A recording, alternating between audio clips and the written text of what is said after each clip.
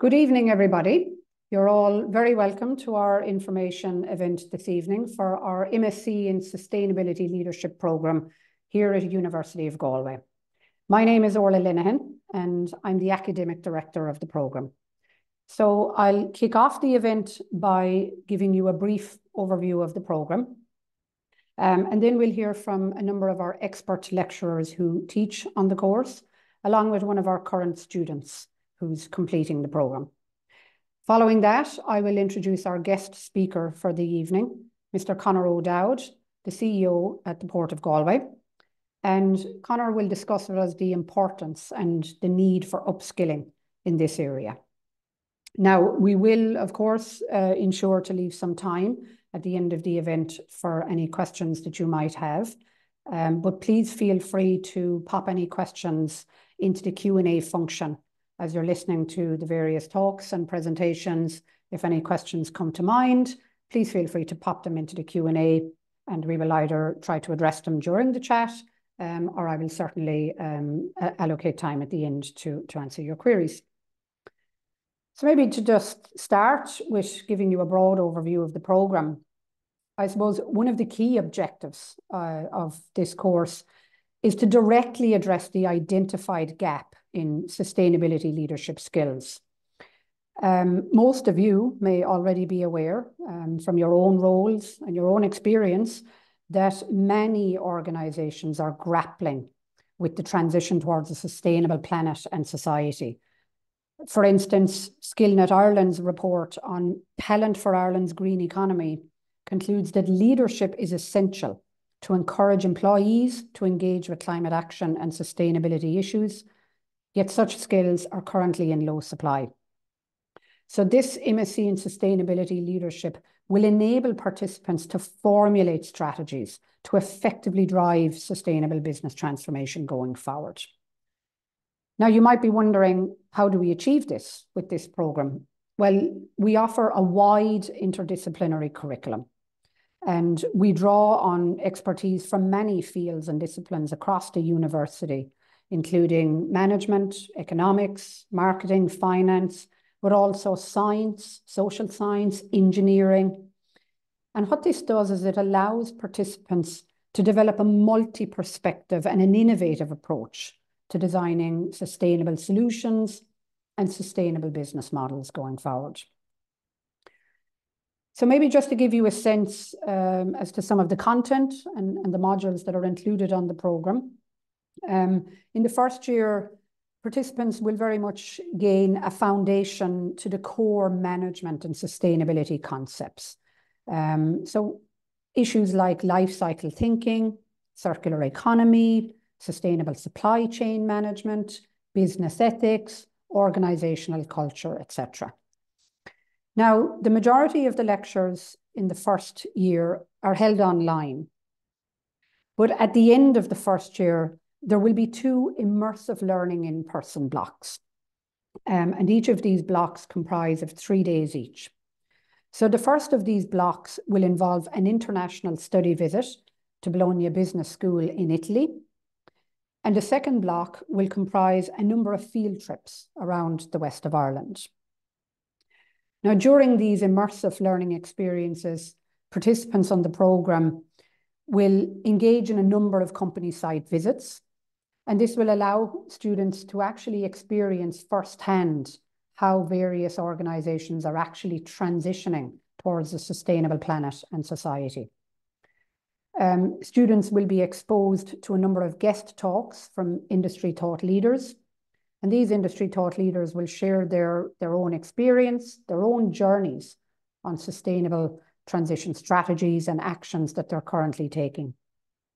And of course, one of the key benefits of these in-person and immersive experiences is that it will allow students to network and collaborate with each other. And particularly important for students on this programme is that it will allow them to build a network of contacts with peers that have a similar mindset, a sustainable mindset, and it will allow them to form those partnerships and collaborations which we know are key to driving the sustainability agenda going forward. So then moving into the second year of the course, the curriculum will further build on core business and leadership skills. But the programme will also allow students to choose a number of elective modules. And this will allow participants to focus more narrowly on areas such as green finance, systems thinking, emissions reduction strategies, and stakeholder engagement.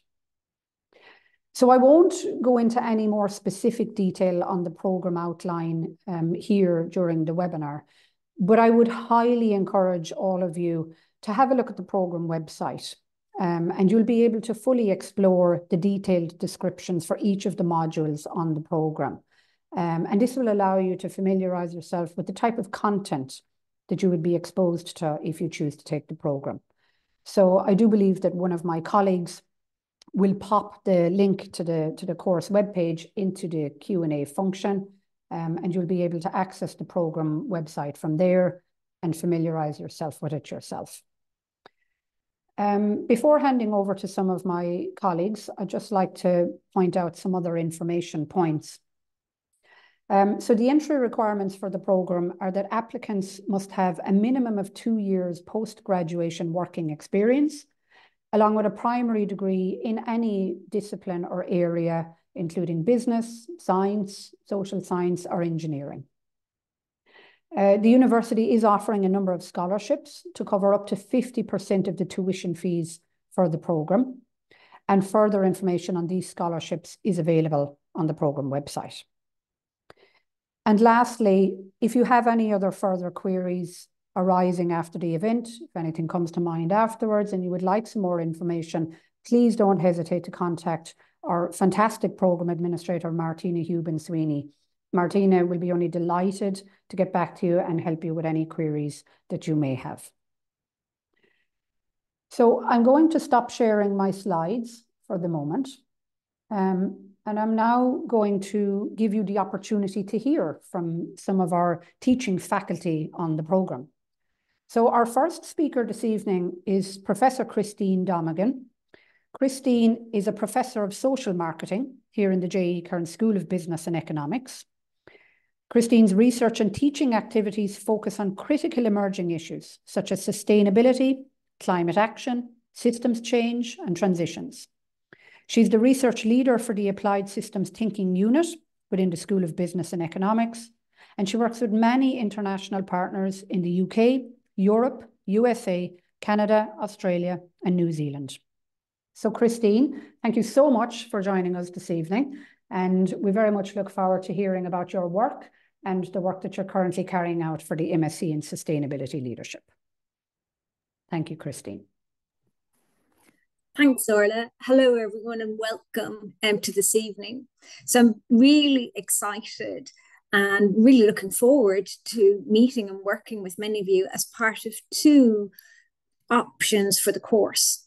So we've been thinking hard about the types of jobs that you're working in and that leadership role that Orla referred to about sustainability and about making change happen. And as part of Ireland Net Zero Simulator, you'll get the opportunity to think through the complexity that's involved in many of the sustainable decisions that a small company or a multinational is involved in. And some of those kind of decisions that you may already be experiencing as part of your work is whether you should be investing in transport and electric vehicles, or perhaps your money might give you a better return on carbon emissions and lowering them if you were looking at packaging or perhaps waste. So to examine those different scenarios and the complexity behind them and the intricacies that are there, which aren't often easy to see when you're on the ground, we are in the process of developing specifically for you a simulator game that allows you as part of the team to role play different decisions and look at the implications, look at the challenges, look at what it means for staffing requirements. Perhaps your customers' behaviors have to change, or perhaps employee behavior has to change. So the simulator work that we will do will bring you through those different layers of complexity and allow you grapple with the various issues that are involved. And then we can help you to look at controversies as they're happening and give you exercises for yourself, but also for your work colleagues that will allow you apply that in the real world to real decisions. We're working with the government, the Taoiseach's office, the Climate Action Unit. We're working with various stakeholders here in Ireland who are heavily involved in the Climate Action Plan, in monitoring and measuring, and bringing all that expertise to bear as part of that module so that you get a kickstart to your own work. You get to look at the different policies and practices that are there, the different databases that may help you. And then we take that a stage further. So as well as knowing about sustainability, to be a leader, you have to make that change happen on the ground in your own organization. So when we move into the systems module, we give you an entire toolkit, a load of templates that you can work through with your team. You can also work through with your classmates and look at what's happening in other industries to help you put together your own strategy. So we help you do SWOT analysis, stakeholder analysis. We help you look at the leverage points and role play and look at scenarios where you will get impact. Some of that impact may be very short term, but what you're really looking for is critical transformative impact. So we identify which leverage points will give you that, what the return on investment is, and then say, how do you actually translate that into products, into services, into distribution, into the technologies that you use as well. And these are toolkits that we are using with organizations like UNICEF, but also with organizations, smaller companies that are accelerating their green journey and their green experience as well. And then to put the icing on the cake, as Orla says, we are bringing in pioneering and leading guest speakers to help and augment that and share their experiences as well to round out the benefits that you get from these courses and for the program in general. Orla, back over to you. Fantastic, Christine. Thank you so much. I nearly want to sign up for the program myself, and I've often thought that with some of my colleagues on their lectures, I'd love to just sit in the back and actually participate as a student. And certainly for your modules, I think there's going to be a real case of applying those decisions and seeing what happens as a result of those decisions. So real practical experience. And it's going to be exciting next year to work with you on those modules. So thank you very much, Christine, for those very fascinating insights. I'll now introduce our next lecturer is Dr. Johanna Clancy. Johanna is a lecturer in business enterprise, and her research interests include social enterprise and civic engagement. Johanna leads the business school's commitment to the UN Principles for Responsible Management Education, and she teaches the Responsible Management and Leadership module on the MSc in Sustainability Leadership Programme. Johanna, thank you so much for joining us this evening, and the floor is yours. Great, thanks, Orla. You can hear me okay? Super. Okay, welcome everybody, and thank you for your interest in this really brilliant master's program, which I had the joy to teach on just this past semester. So my background is in business management, social enterprise, and leadership studies. And that's really what I bring as a foundation element to this course, to this program.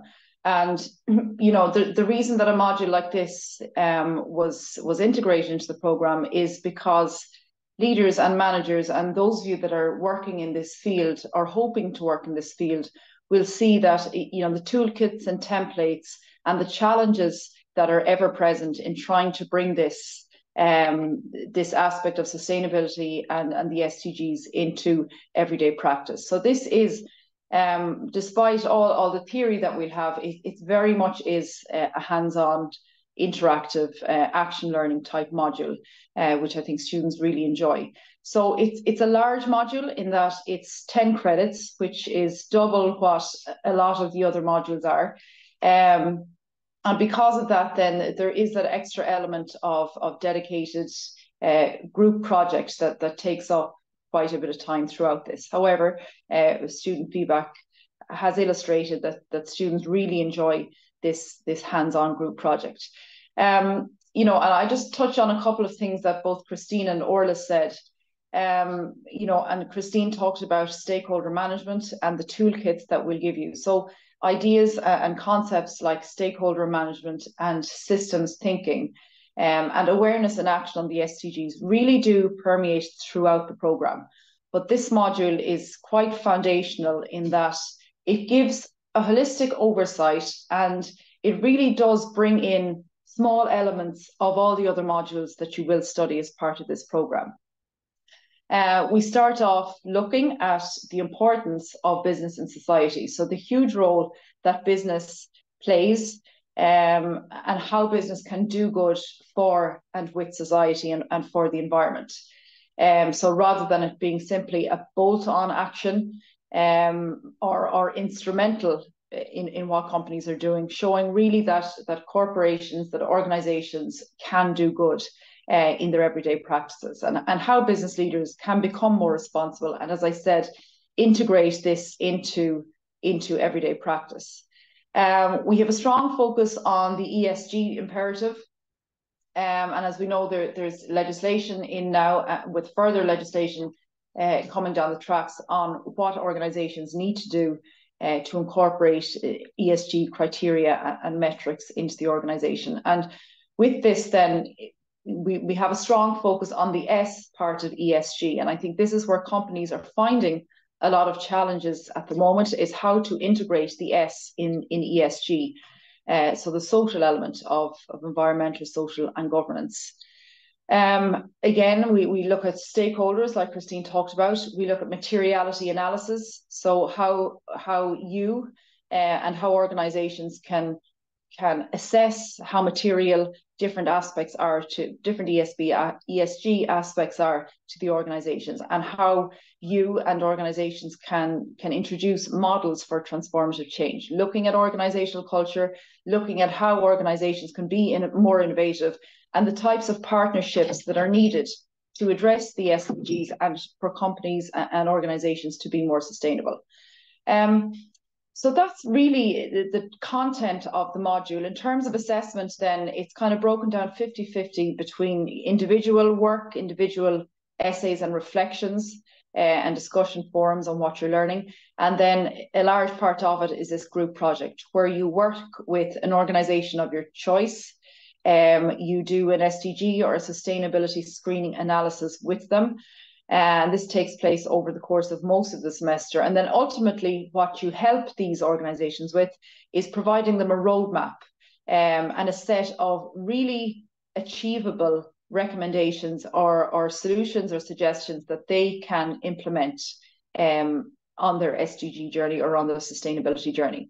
So these organizations usually are ones that are only at the start of this journey and need a good help. And I'll tell you, the group projects that were developed just there before Christmas for the first semester were absolutely of phenomenal quality. So hats off to a couple of the students that are here on the call. And I've no doubt that you will enjoy and produce as good quality projects when you hopefully sign up. So thanks. That's it for me, Orla. Lovely, Johanna. Thank you so much. And I think that gives our prospective candidates out there a real sense of not just the content in your module, but interestingly, the type of problems and challenges that are facing organizations. So in some ways, your module is almost a problem-solving module, and you know, students will have to grapple with those types of problems in the real world. So you really give them that practice run, if you like, in your module. And I know students have really enjoyed this first semester with you. So thank you very much, Johanna, for your input. I'd now like to give the audience an opportunity to hear it from the horse's mouth, so to speak. And I'd love for you to hear from one of our current students who's taking the programme. So we're joined tonight by Mr. Ronan Concannon. Ronan, you're very welcome to the event, and I can only say a sincere, huge thank you to you in particular for joining us tonight, because you're already very heavily committed to evening classes on this programme on a Tuesday evening and a Thursday evening, along with all of your other commitments. And I'm very aware of how busy the programme is, and we'll talk and maybe have a little bit of a chat about that. But I really appreciate your time this evening and joining us, Ronan. Thanks, Orla. Happy to be here. Great. So we might start, I suppose, with maybe if you could just, give us a little bit of a brief background to yourself, and maybe particularly for the benefit of the audience, I suppose, what drove you to this decision in the first place? Why were you interested in an MSc in sustainability? And what was your particular reason for levitating towards this area, please? Yeah, no problem. So my background is chemistry and chemical engineering, and I'm working in pharmaceuticals and medical device for about 20 years or so now. About 9 months ago, I took over a new program around improving the sustainability of our product portfolio here. I'm working for Abbott Diagnostics out of Galway at the moment. And so I took on board the program to work on our product sustainability. And I very quickly found the technical aspect of it made sense to me. The regulatory aspect of it made sense to me. But that was only really a very small part of the puzzle. And sustainability involves so much more. And I realized I've got gaps in my learning, which was interesting and almost exciting, I would say, because, having been in the business 20 years, it was nice to think, oh, there's a whole lot more here I can learn. I need to figure out how I'm going to learn it. And that I've then found myself sitting in the equivalent section, I suppose this time last year, and I did I suppose cast around for a number of different programs, and there were a lot of aspects of this program that made me think it's the right one for me, and I've not been disappointed. Great. I might just directly pick you up maybe on that point. What did appeal to you to the program? And then I suppose I'm hopefully setting us up here to not fail. I'm going to ask you then the aspects that appealed to you, have they delivered? So, what in particular drove you to choose? Because I agree with you. I think the sustainability space is an absolute growing area, with lots of opportunities out there, lots of educational opportunities. And there are many participants on the call that might have the same question as you, why would I choose this program? So why did you choose it? What particular reasons? And have those reasons been delivered? And have we managed to keep up to our word? No, absolutely. So I suppose there are two main attractions. So I looked around, and first off, the flexibility of this program, the fact that it's largely online, is a huge benefit, because I'm working full time. I'm in a role where I do have to cover both really early time zones with some of our colleagues in Asia Pac, late with our US colleagues. So that flexibility of not having to be in the classroom particular time, I can work from where I am. That was huge. And the second part of it as well, and it's something that throughout my career, it's always great to learn from peers and learn from others. And we love to do benchmarking visits, but that can be time consuming and hard to agree and get all that done. So when I saw there's two significant blocks of the program are going out and seeing real world examples, straight away that attracted me. We haven't got to that part of the course yet, but you've actually kind of delivered early on that, I would say, because the learning from the rest of the class, like the breadth of experience in the group that I'm with. We've got people in medical device, we've got people in local authorities, we've got people in financial services, legal profession. Like the scope of experience is huge. And then when you get to do, like we did in Johannes class before Christmas, go out and work with a company, a practical example. I learned so much about the hotel business in the space of 8 weeks. You're constantly learning, and you're seeing how it can be applied. And again, when you're working full time and you're trying to boost your gaps in your professional knowledge, that's the best way to learn. fantastic, Ronan. I agree with you, because we hear it all of the time with these types of professional courses, that it's the peer-to-peer learning that's just as valuable as learning from your lecturers and your faculty. I have heard that you have had many engaging debates, conversations, and that they've been, very challenging and perhaps sometimes even disagreeing with each other in the classroom.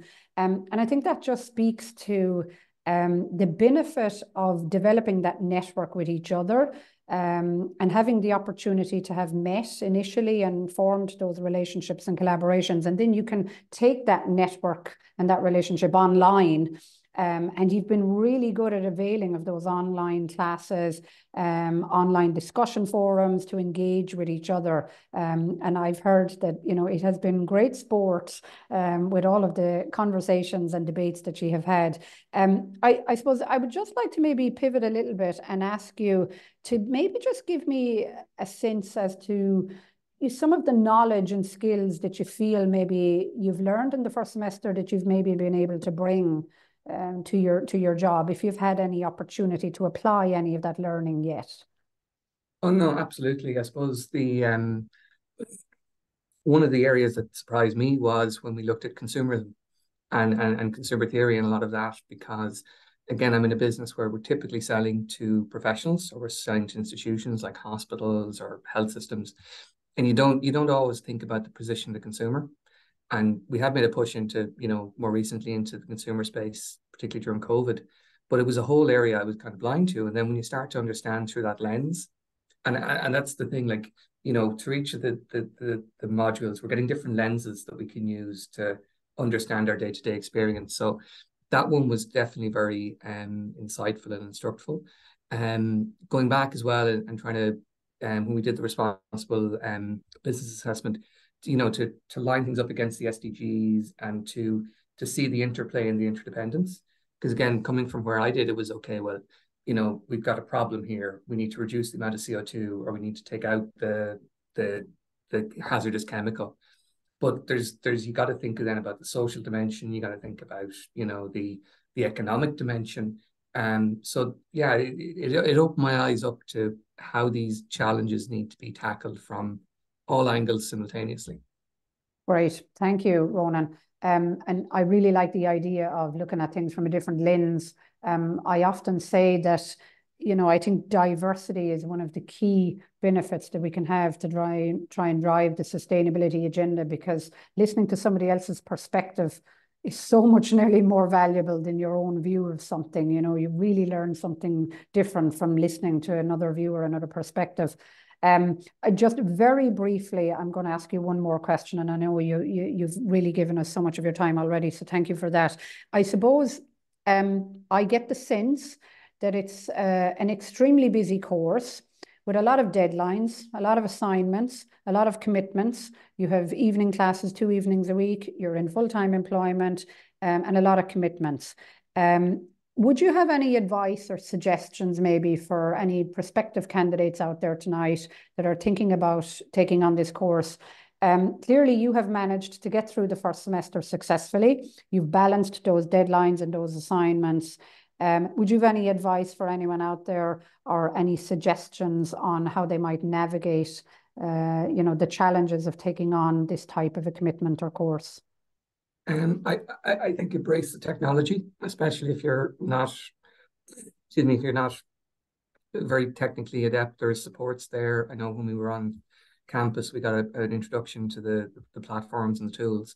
So I think definitely engage with that. It makes life so much easier. Like I can do so much of my work just on my phone, having downloaded the app. So that's part of it.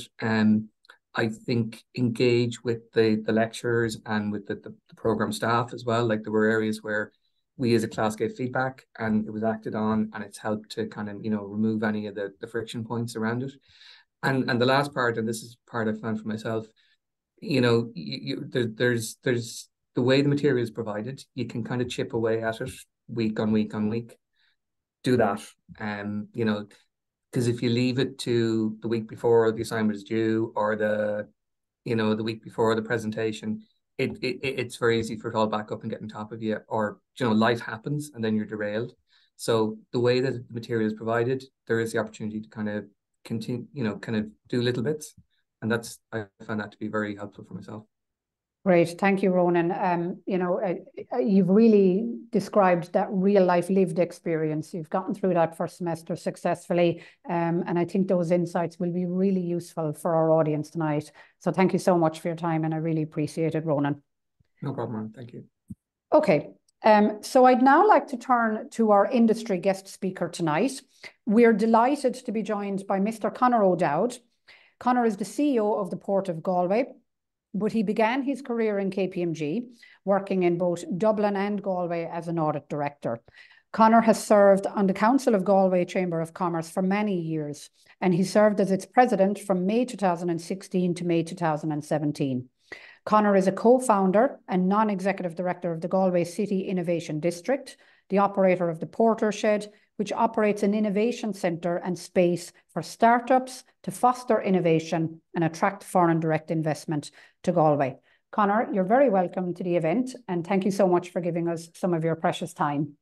My pleasure. Good to be here. Great. So Conor, we might just start again with maybe just a little informal chat, maybe give us an insight to your own background. I know I gave a brief profile of you there, but particularly our audience might be curious to know how you came to be in the sustainability space, and how your career has led to this point, please.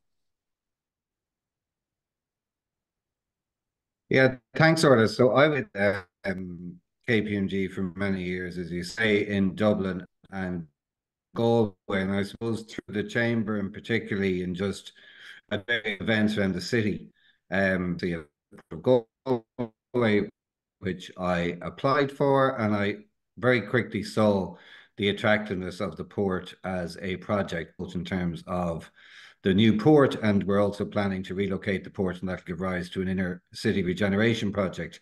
And that was obvious at the time I applied for the job.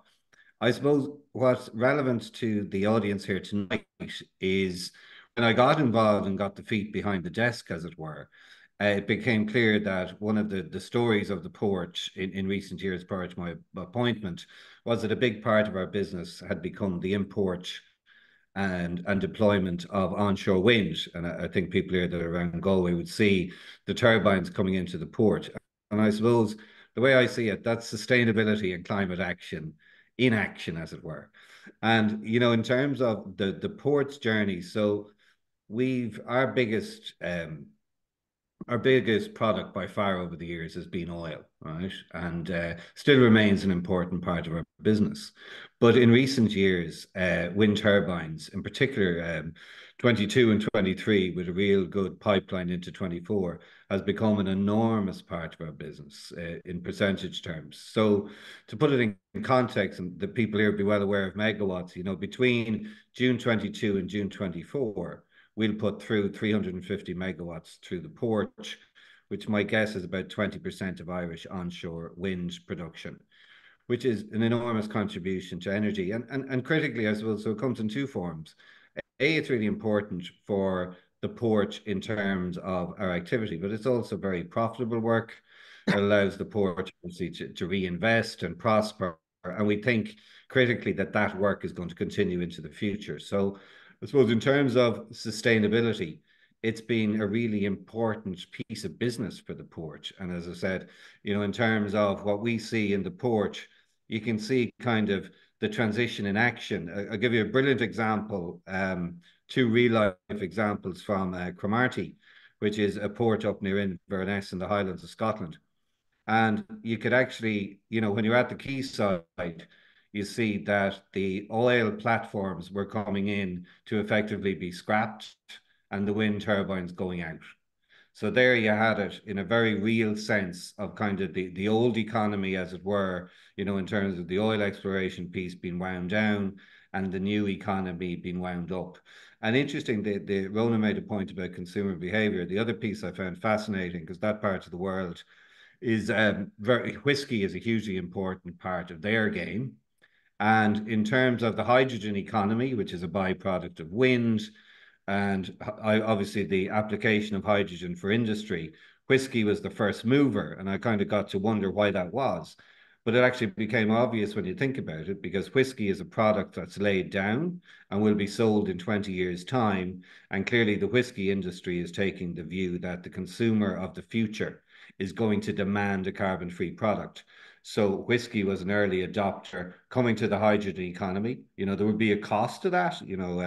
These technologies are not yet as competitive as, say, hydrocarbons. But I thought it was quite interesting that whiskey industry as a sector had taken that view, because they're taking the view that the consumer of the future is going to demand a green product. It's refreshing, Conor. I always love when I talk to somebody about sustainability, I always love when they approach it as more of an opportunity than a risk. And listening to your conversation for the last few minutes there, I can clearly see that if wind energy is such a significant part of the business now for the Port of Galway, that this was a clear strategic opportunity that made business sense. I have a personal view that I really think, sustainability should be treated as that strategic opportunity, as opposed to simply maybe just worrying about the compliance side of it and viewing it as just a risk. If you're thinking of that first mover advantage and future consumer behavior, there's so much opportunity to be made and capitalized on. I suppose, though, based on your own experience and what you're seeing in the industry, and clearly ye are, first mover advantage and capitalizing on that strategic opportunity. If you didn't do that as a business, what is the risk? So I've touched on it, and I've mentioned that, we have compliance now coming down the line. We have regulation upon regulation. So the advantage, of upskilling in this area is to capitalize on the opportunity. What is the disadvantage or the risk if you don't, upskill in leadership skills now in sustainability? Do you see that as posing a risk to organizations? Absolutely. And I think, just maybe to divert a minute to your opening comment, I think that you're so right to look at it as an opportunity. And an opportunity, forget our port and think more wider. It's an opportunity really for regional development in Ireland, because we have got the most fabulous wind resource, the best in Europe. And that resource, to a certain extent, and it's kind of a cliche to a certain extent, and but the Saudi Arabia wind is one of the phrases that's used.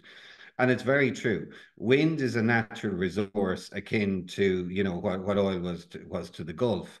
And it's something that needs to be harnessed, and the spin-offs from that. And to speak to upskilling, like when it comes to and the skills involved, and obviously in my time even in KPMG, and I think when one sees the wind industry, whatever, it's a huge opportunity for ports, but also I think also for the wider community, and because there's a project like an offshore wind or an onshore wind project, there's so many different, it's so multifaceted.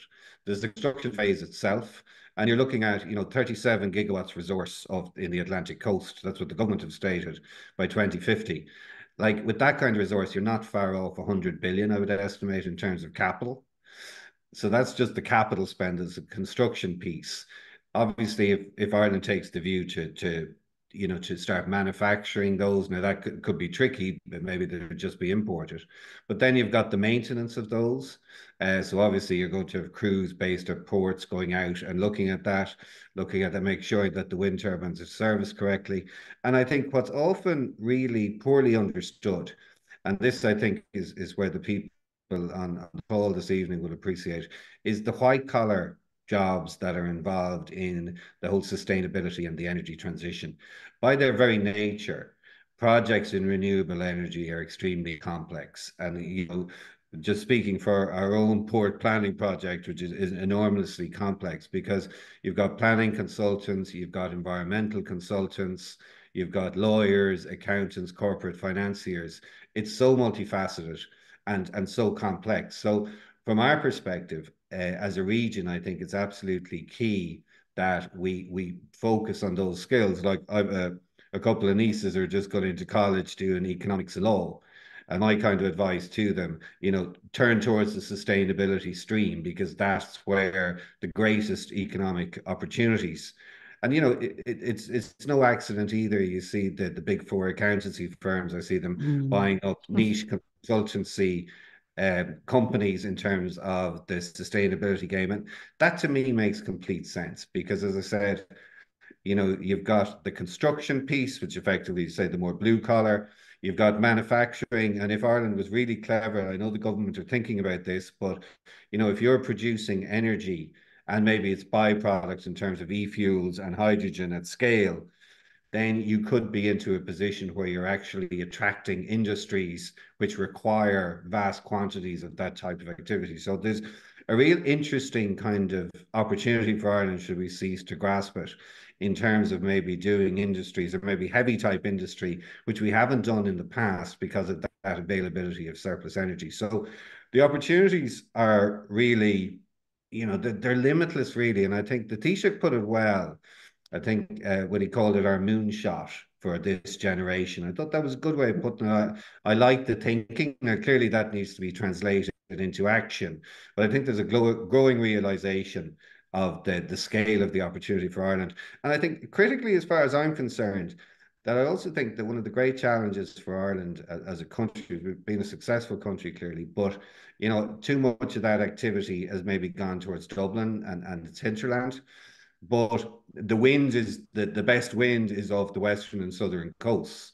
So it's a real opportunity, I think, to kind of rebase Ireland and put that economic activity that way. And just one quick little practical example of upskilling, which I like to give, is that one of our pilots, a marine pilot for many, many years, and Captain Bob Ellis in the port, but to Bob's great credit, about 10 years ago, he saw the onshore wind opportunity and kind of, got into that business, and his role was as a pilot. And Bob now with the port is effectively a dual role as a marine pilot, but also our project manager for wind energy. So I think that's a wonderful little practical example of one of our team who's performing a vital role of making sure that ships were piloted into the harbour safely, but saw this opportunity and ran with it, and effectively now has a dual role and has been overseeing our wind turbine projects in the port for the best part of 10 years. I mean, I think it's fascinating that there's clearly tangible benefits from upskilling in this area for any organisation. But what's quite amusing is that it's now becoming evident that there's a tangible benefit to being on the west of Ireland, in wet and windy west of Ireland, which, maybe 20, 30 years ago, we wouldn't have thought that was such a great thing. But we have, the most fabulous resource right on our doorsteps. And very, very quickly, Conor, because I appreciate you've already given us a lot of your time. I suppose very short answer to this, maybe. Clearly, you've outlined, the benefits and the key tangible benefits from upskilling in this area, the opportunities that can be availed of. Based on what you're seeing at the moment, and you've a lot of interaction with industry at the moment, do you think there is a current gap in that strategic skill?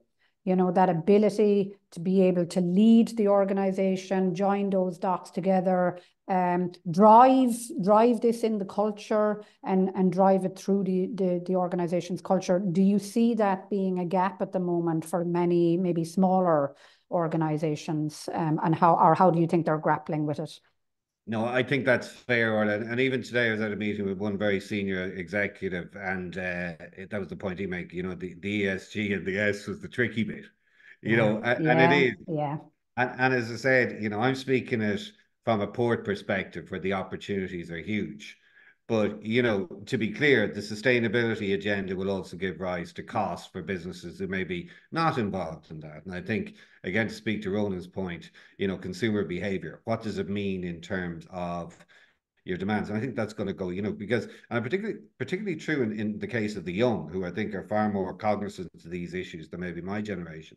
So there is that issue. What does it mean for my business? You're going to have to stay within the regulatory straight lines. I think my old game of accounting, I think sustainability is going to become more measurable. That's clear as day. That's happening already. These are complex matters. And I think, green expertise in any organization organization is going to be hugely valued. As I said, my nieces are just that college age, and they're going down a particular stream. But I would encourage any young person at the moment, by all means, do your career of choice, but do it with a shade of green, or maybe leverage that kind of green agenda, because I genuinely do believe, there's two, and I suppose even from a board perspective, you've got the mandatory piece. We're all going to be forced to go green. I think from our perspective, we hope to get planning for a new port, and we're going to have to do that in a sustainable way in terms of construction. So there's cost and demands on us as a business, but I think that a better way of thinking at it from the prism of the west of Ireland in particular is opportunity. And in truth, the greener the world goes and the faster the transition and the better the developments in technology, particularly in terms of wind, the better it is for this region. So I think that's really, really important. And I think sometimes we can kind of be guilty of looking at the greening of the European economy as a cost. It is a cost, and that's understood fully. But if Ireland becomes this exporter of wind, which enables a landlocked country like, say, Austria to take some of its energy, well, then that completely transforms our economy. So as I said, I look at it through the prism of opportunity. But having said that, I think every organization is going to be impacted in terms of regulation, compliance, etc. And certainly in the short term, there's little doubt about it, there's going to be additional cost. But my great hope would be, and we're seeing it, a great example is solar panels, which have completely, once the Chinese in particular took up mass manufacturing, like the cost of solar panels has gone way down. And I think there's certainly going to be cost incrementally in the short term, but the great hope there would be over time that R&D and the great innovative minds in the university or elsewhere put their mind to it. I think we can drive down the costs of the renewable energy transition. And that's, as I said, completely in our interest in this part of the world with the resources we have. Super, Conor. We could talk about it for another hour and we could keep the conversation going all night if we wanted. But I really appreciate your real life insights into it, and a real example of a business that has really gotten ahead of the game, I think, and utilized that as an opportunity, as we said. So thank you so much for your insights and your time on that. I hope that the audience maybe got a sense from that as to the type of conversations that take place in this program all of the time between our teaching faculty and our industry partners like the Port of Galway. It's a regular feature of this program that we invite guests in like Conor, and we have these types of debates, conversations, to be able to allow students to kind of join that classroom-based learning to the practical insights. So thank you for your time on that. Finally, our last speaker this evening is Dr. Sheila Malone. Sheila is a lecturer in marketing at the J.E. Kearns School of Business and Economics. Her research interests include consumer behaviour, ethical consumption, responsible and eco-tourism practices, food consumption, sustainability, and community well-being. Sheila teaches the Consumption and the Consumer Society module on the MSc in Sustainability Leadership Programme. Sheila, firstly, thank you so much for your patience and waiting until the end. And secondly, the word consumer has now been mentioned, I think, about 4 times between Conor and Ronan.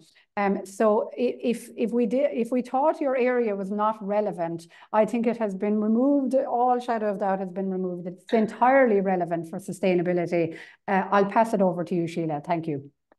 Thank you very much, Orla. Good evening, everybody. I think I've just secured myself a promotion there. So my area, as I say, the students have me in the first semester, so I've just finished with the current cohort, and I focus particularly on SDG 12, responsible, sustainable consumption and production, and how we might develop or move towards a more sustainable livelihood in which we all live in society that we work within. So what I do is I take the opposite angle, I suppose, from Johanna that she's spoken of earlier, and I'm very much about the consumption base. That's one of the biggest problem areas we have when it comes to sustainability. If only we could manage the way people consume and what they do, but of course we're very unpredictable, and that's what makes us a beautiful context area for studying. We look at a variety of different industries on my module, and I do two things at the same time. I offer the theoretical angles and views and perspectives around sustainability and consumption. And in particular, we problematize the idea of a consumer. What is it? What does it mean? How does it impact society? What role do they play, if any, or, you know, are they hugely responsible or not? That's one side of what we do. And then we look at the perspectives in which they take. So things like consumers as interpreters, as decision makers, as having agency, socio-cultural agents. And we take all of this and we strip it apart, we deconstruct it, break it down, and then bring it back up again. And a lot of that we do through discussion, in-class discussion. I supplement it with a lot of what I call the industry insight sessions, so bite-sized sessions where I get CSOs, so our chief sustainability officers from a range of top organizations in Ireland to give us bite-sized talks into their life, their work, what they do, the problems that they see, the challenges they're facing, and ultimately they give a view on sustainability and consumption and what that means, where we currently are, where it's come from in our past, and where it might go in the future. So we take these ideas, we bring them back to the classroom, and we have a good oral conversation about it and a debate, and we think about it in lots of forms. We also do online discussion forums where I will throw up a controversial statement, maybe something that's happened in the news, maybe something we're grappling with currently, maybe something that's come from an industry report. And I just say, look, what's your point of view? What's your perspective? What's your opinion? What's fabulous about that is that the students come from a range of backgrounds, as you've learned from Ronan. And everybody comes at that very differently. They're going to hit it very differently, different angles, different life experiences. And that creates a lovely platform for us then to build as the weeks go on. I try to provide a heightened appreciation of the role of marketing within sustainability and what that means. It's not just a promotional tool. And I think, you know, Orla and Conor have both touched upon the idea that it's a very strategic decision to take that route and to make it a part of the ethos of your business. And then we look at it from the consumer point of view and business itself, and we kind of marry this kind of triangle and think about how we might move forward in the future. What's quite important in the module for me is that students are coming with what they bring to the table, and then we try to build upon that to make sure that you're advancing your skills, your knowledge, and that it is meaningful to you in that it supports perhaps the roles that you play in organizations or challenges that you're experiencing. From an assessment point of view, I probably get to play with it a little bit more than other lecturers. The students produce podcasts. So the first part of what they do is a group podcast, and there'll be a topic that they have to deconstruct and think about what it means related to their own work experience in life, and develop that and put that forward. Initially, it seems a little bit like a daunting task, but I have learned from Grapevine and from the feedback that they really quite enjoyed it. It's challenged too, but fabulous when it's done. And then the second part of what you do in my module is a reflective essay around a particular statement topic that's quite current and contemporary, could be controversial in many ways, but it allows you to leverage that knowledge that you have built. And it's about that kind of depth and breadth of understanding and having the opportunity to present it back to us as academics. And that's it in a nutshell, to try to save a bit of time as well for Orla. So I look forward to meeting you, and it's an excellent programme from my point of view. Perfect. Thank you, Sheila. Again, I do teach on it, so I'm slightly... Okay, thank you, Sheila. I think we're crossing over each other a little bit. So thank you very much. And, you know, it's always great when you have lecturers on the programme who are actually actively researching these areas every day, and then they're able to bring that research into the classroom. It just makes for really topical, really relevant material, which Sheila covers in her module. So that concludes our lineup of speakers for the evening. And, you know, in the interests of time and appreciating that everybody has many commitments this evening, I just want to briefly share with you my PowerPoint slides and just briefly touch on the last slide very quickly before we open the floor for questions. So it's telling me that this is sharing okay, and hopefully you can all see that. And if not, maybe somebody will let me know. But I suppose I'm very keen to give you this information for anyone that is really anxious to get some dates in the diary right now. You know, this clearly will be a commitment, something that you will have to plan and plan your time and your schedule ahead. So I think it's really important for you to plan ahead for semester one. If you are intending on pursuing the program this coming September, then you can get some dates in the diary now. So I did mention to you that, you know, most of the classes are primarily online. And Ronan already pointed out that this was one of the key attractive features of the program, which, and really the reason why we did this was to ensure that the program was flexible and would respond to industry's skills needs.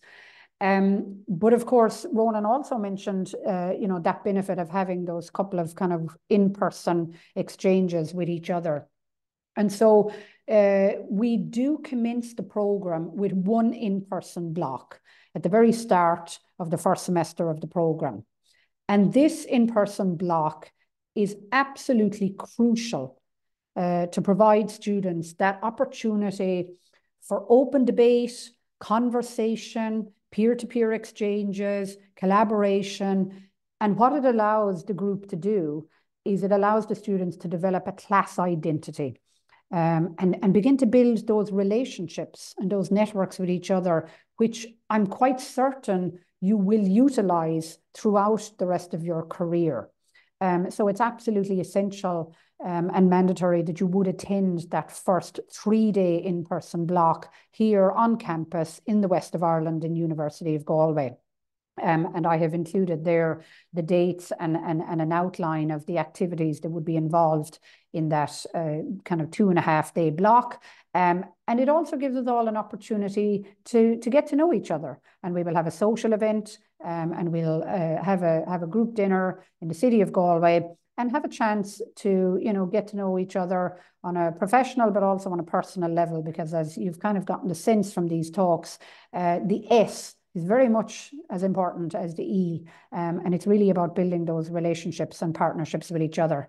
However, the remainder of the classes then, after you attend that first in-person block, the remainder of the classes will be held online. And, you know, as our lecturers have already mentioned, we utilize a variety of online teaching tools and technologies. So online lectures, interactive discussions, breakout rooms, group work, presentations, podcasts, etc. So we have fortunately, you know, become quite skilled now in all of these online teaching tools and technologies. And I'm very confident that students will have a very engaging educational experience, but from the comfort of your own home and giving you that flexibility to attend classes when it suits you. So I'm going to stop sharing my slides. And that concludes all of the talks for the evening and the information on the slides. And I would now like to open the floor for any questions from any participants. I believe that if you have questions, you can type them into the Q&A function. And I will just open that up at the moment. If anyone is thinking of any questions that they'd like to ask, please feel free to type them in. In the meantime, I will just address a question here from John Killeen. And I know, John, that you're addressing this question to Ronan, our student on the programme. I believe that Ronan has had to leave, but I will give a stab at answering this question myself, and it's possible that one of my colleagues, Johanna, is maybe still on the call, and I will check with her as well. So John is interested, I suppose, to know, you know, what is the truth in terms of what is the real average weekly commitment required for the programme. So I suppose, you know, just in terms of the schedule and the timing of the classes, you will have to attend evening classes 2 evenings a week. So the classes run on a Tuesday and a Thursday night. We generally kick off the classes at about 6:30, and we try not to run beyond 8 o'clock in the evening, because it's just simply too late for people to concentrate. So obviously, you know, that's a minimal commitment in terms of attending your classes. But on top of that, you would be expected to, engage with the content and the material in an asynchronous manner. So what that means is, outside of those live lecture sessions, you would be expected to engage with reading material, podcasts, your assignments.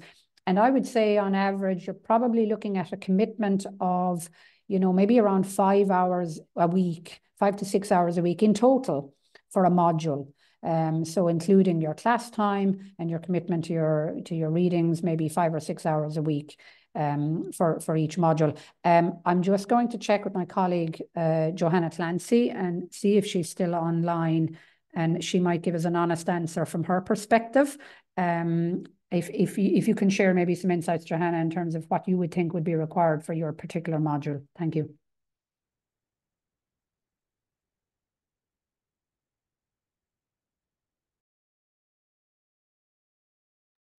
Sorry, can you hear me now?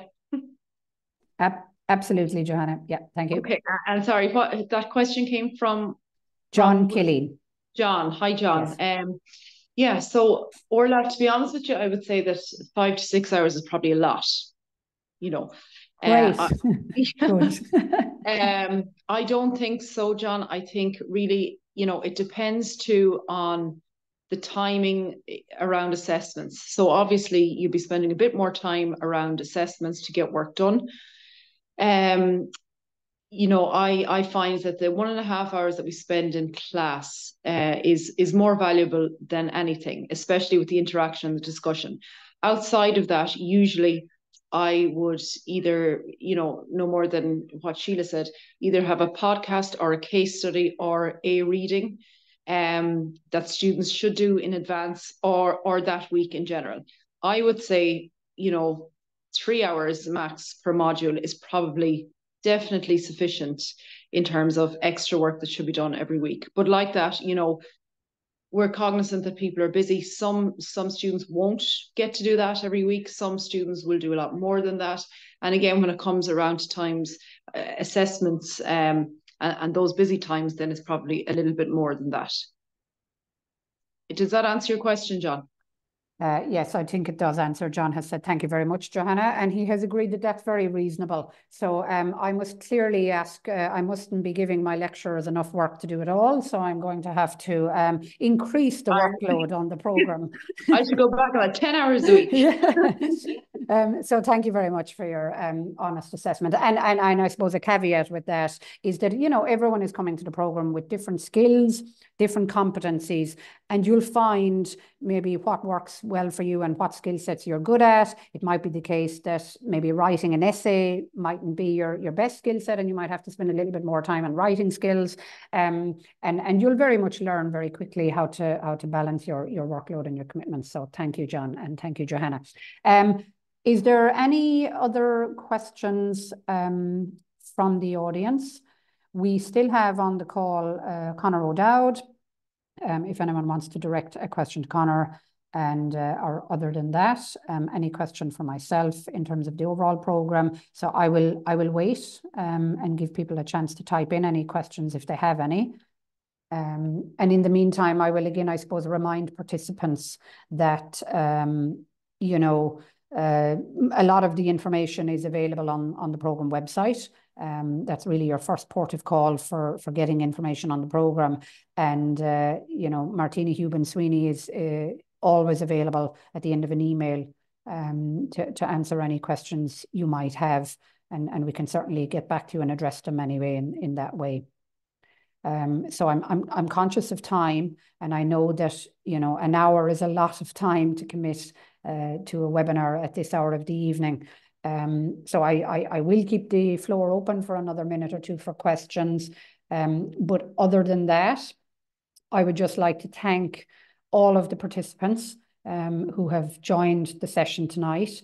I do hope you found it useful and informative, and that it has hopefully guided you, to making a decision that I genuinely think you won't regret, and a decision that will certainly help you to elevate both your professional career, but also I think your personal life. So thank you very much for listening and for attending for the full session. I will finish at that, and I will finish up speaking, and we'll leave the session open for another maybe half a minute or a minute if there are any other questions. Other than that, I would particularly like to thank all our speakers tonight. Very special thanks to Conor O'Dowd, our special guest, and thank you to all the teaching faculty and our students. We very much appreciate your contributions to the programme. Thanks very much, everyone.